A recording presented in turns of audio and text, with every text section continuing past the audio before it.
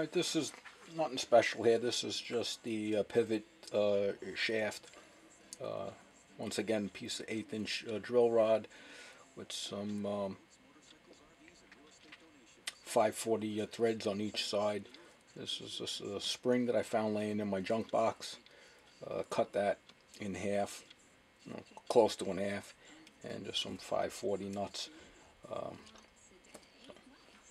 Nothing exciting about making that. That's why I didn't show any of the machining, if you want to call it machining, on the video. It's just basically run a die over each end for a little bit.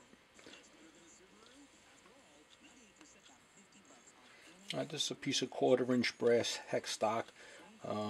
Real simple. I just turned down a little bob nipple there that the holes will slip onto that, and the other side is a 10/32 thread, and that'll screw into the intake port on the column.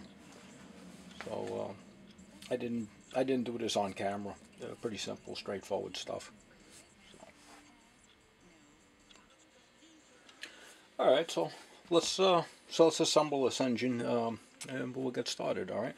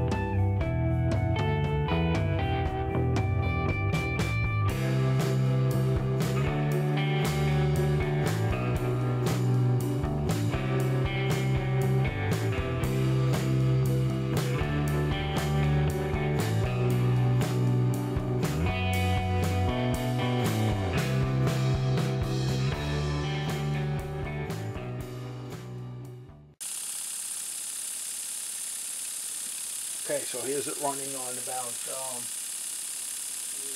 3-4 pounds of air pressure, and we can crank this up a bit.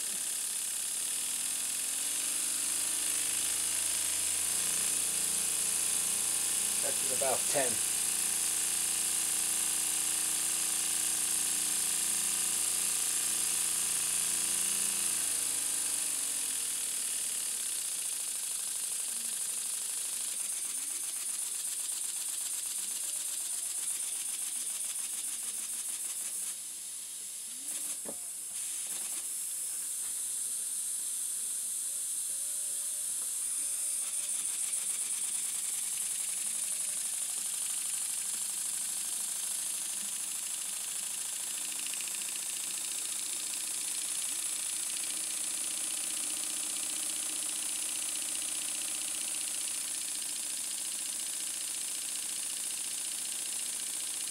Alright, there you have it. Elmer's #2 twin vertical wobbler engine. Hope everybody enjoyed it. And thank everybody for watching along. Alright, see you guys soon with another project.